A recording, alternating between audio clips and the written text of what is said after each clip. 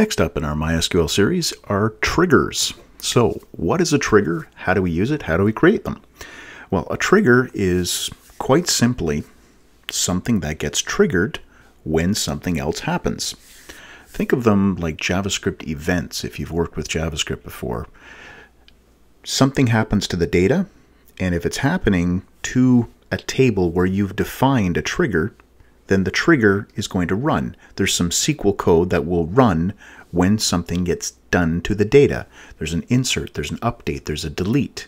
When one of those things happens, that's when the trigger can fire. So I'm going to leave a link to the trigger documentation in the notes down below. I'll also leave a link to the SQL file. So if this is the first video that you've been watching in the series, you can just follow that link, get the SQL content to create all the tables and so on that we've been using. If you've been following along, you've already got everything that you need. So I'm in my movies database, I'm in the characters table, and inside of here, what I'm going to do is I'm going to create a couple triggers. I'm going to create one trigger that happens when somebody's inserting a new record, and another trigger that happens when somebody updates something in the table. So we'll jump over to our SQL tab, clear this out, and quite simply the syntax is create trigger, and this is going to be saved. Once we run this, it'll be saved, and then it can be used over and over again without us having to do anything other than the normal insert or update or delete that we would normally carry out. So I'm going to create a trigger. I need to give it a name so that later on, if I want to get rid of it, I can. So let's call our trigger tr ins and char.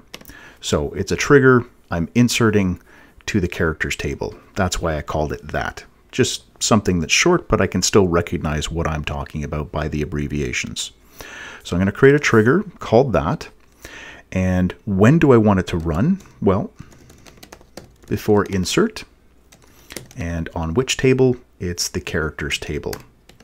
Okay, that's the basic setup. We're going to do one for insert. We're going to do another one, trigger on update. So I'm going to do both of these at the same time so you can see them. So before update on characters. Okay. Now, after this point, we're going to write the code that we want to run. But there's one more thing that we should add in here, and that is for each row. We'll put that on both of these. Now what that means is when somebody does an insert, when somebody does an update, if they're inserting multiple rows or they're updating multiple rows or they're deleting multiple rows, what do we want to do to the data that's being put inside there or the data that's inside the row that is being changed? Well, I'm going to, for the first one, when somebody inserts something into our character table, I'm going to take the character name that they're providing for me, and I'm going to convert it to uppercase. Simple enough. So I'll say new dot character name. Oh, sorry, set new dot character name equals, and I'm going to call the upper string function, and inside there put the same thing. Just like that. That's the end of our trigger. New and old. These are keywords. You can say new dot and then a column name. This will refer to the new data that's going to be inside of that row. Old dot and the column name refers to what was in there before this whole thing started, before the person tried to do an insert or an update or delete. So great, I can do that. So I'm going to take whatever the new value is of the character name. It's an insert, so they're giving me new character name. I'm going to convert it to uppercase, and then I'm going to set. I'm updating basically the value of that column with the uppercase version of it. So any name that you give me, I'm going to change it to uppercase before it actually goes into the row. And then for the update, I'll do the reverse. For each row, I'm going to set new.character name equal to lower new.character name. Okay, there's my two triggers. I'm going to create the two of those. go. Oh, yes, sorry. I ran this just before the video. These are the two triggers that I just previously created. If you want to get rid of them, this gives me an opportunity to do this. So you can drop trigger if exists, and then provide the name. Drop trigger if exists, tr update characters. Okay, so I'm going to drop the two of them if they exist, and then I'm going to create them again. And I can run this code again and again and again.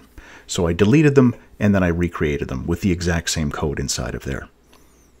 All right, so now we have our triggers. We have some triggers that are attached to this table, characters, and every time you make a change with an insert or an update, it should run this code. So we'll go to the SQL tab, and I'm going to do an insert. So I'll insert into characters, and the column names I'm going to be providing. Character ID is a auto increment. There we are. And I'm going to insert into there values, let's say Elrond. He was an elf, so the rest of these are Lord of the Rings characters and Hobbit characters, so we'll do that. I'll do this insert.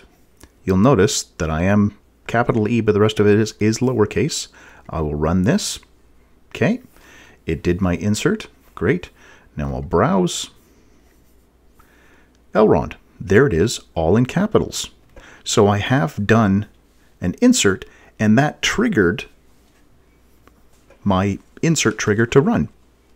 Converted this to uppercase. All right, we'll try it again with the update.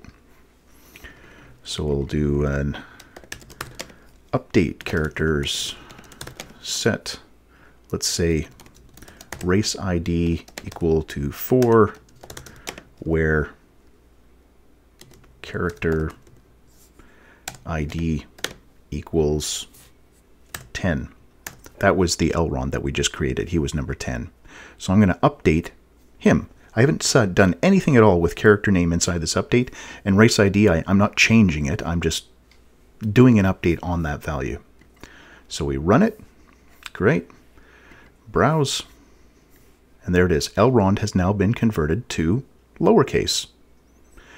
And these will be triggered whether we're running the query directly with an insert, update, delete, or if you're doing a store procedure. Like we do have a store procedure created in a previous video, which was char race. I provided with this one, I'm doing an insert here, character name and race, by sending it to the store procedure.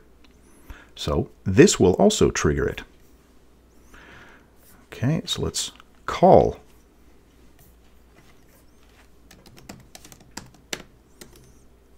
char race, and then we provide a name and a race. I'm going to do Feely, and dwarves is 1. So I'm running the store procedure, which will do the insert, and this should now show up in my table as, there we go, Feely, with all caps, with the correct race.